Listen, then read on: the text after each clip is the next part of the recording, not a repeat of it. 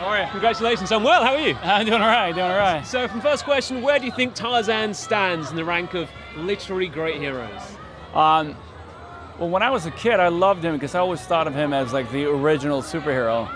I was a big fan of superheroes in general, but there was something about the fact that he was just this boy raised by apes, and he didn't come from outer space. It didn't have like, there was no mutation or no cape, no like gadgets, gimmicks.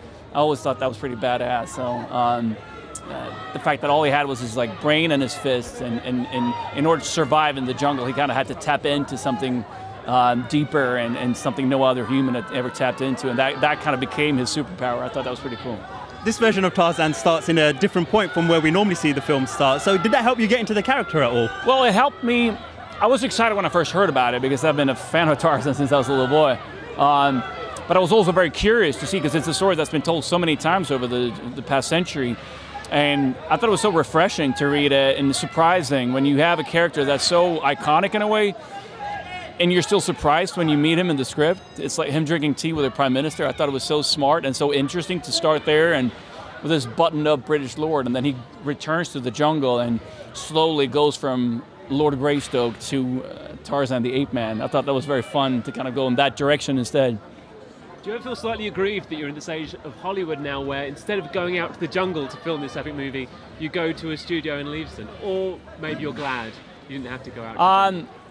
I mean, a movie like this would have been close to impossible to shoot in the jungle because it's so massive, and you kind of need to control the environment in a way when you have a crew of 400 and big action set pieces and stuff like that. So I get to go to the Amazon in 2 weeks, and I'm really excited about that.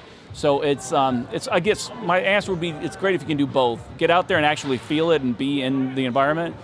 But the way they did it was quite remarkable because it's not all green screen. They actually brought the jungle to Leicester and Watford, where they planted grass a year before, African grass to create a savanna a year before we shot the movie, and brought in African trees and bushes. And so they created on 2 sound stages massive jungle sets. So it felt like you were actually in the jungle. Yeah, absolutely.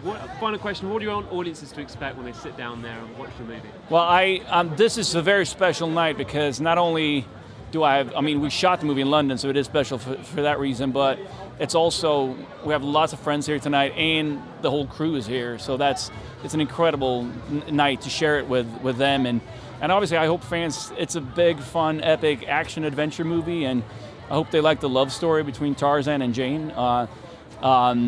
And I like the fact that it's set in the Congo during King Leopold's reign, because it gives it some gravitas. The fact that it touches on some very important issues, on humanitarian issues, on colonialism, and on ivory trade, and what we're doing to Mother Earth.